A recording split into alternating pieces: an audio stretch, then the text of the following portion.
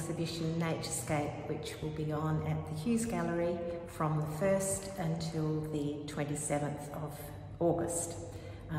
It'll be open 7 days a week and from 10 to 4 on weekdays and 11 to 4 during the weekends.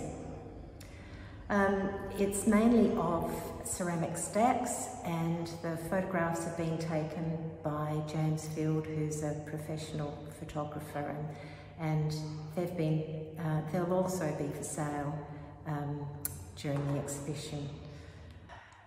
Perhaps I might tell you a little bit about how they've been constructed. People have asked me whether they will fit for outdoors, and I think they'll be quite sturdy.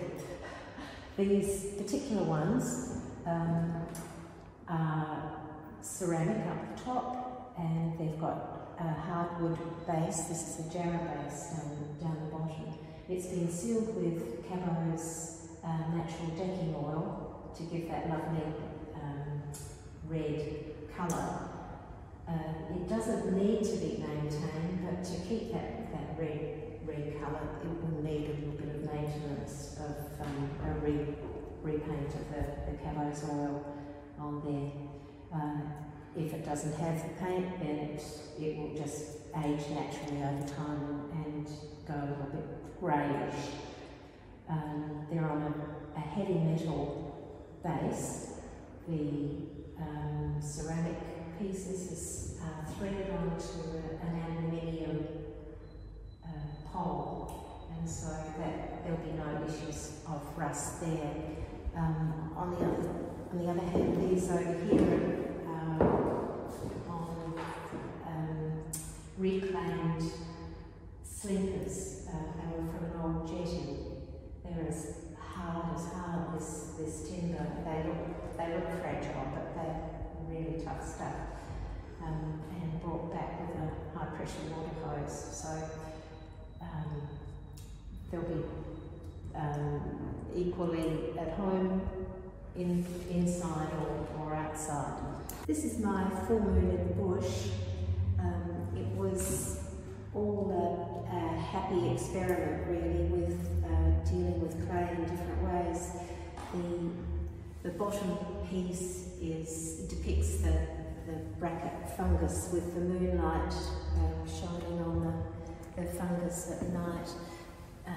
Here we have the different phases of the moon, the dark sky. Here I've played with oxides which have been rubbed back, depicting a cloudy sky and then the full moon shining on the eucalyptus leaves. The moon is done with crystalline glaze, which was always a bit tricky to do in my old kiln, but that was quite successful. The crystals are created when the cooling of the glaze occurs over a long period of time, and so you have to keep the glaze at a temperature range of 100 degrees, around 1100 degrees for a few hours. So I was quite happy with how the craters and the moon came out there. I was part of the Sala Festival in 2021. That was my first solo exhibition, and I was lucky enough to be the Active Ageing Award winner, which was sponsored by the Unley Council. My husband and I will be here on the weekends while the exhibition is open, and I really hope you can come along and see my work. Thank you, and thanks to the council for giving me this opportunity.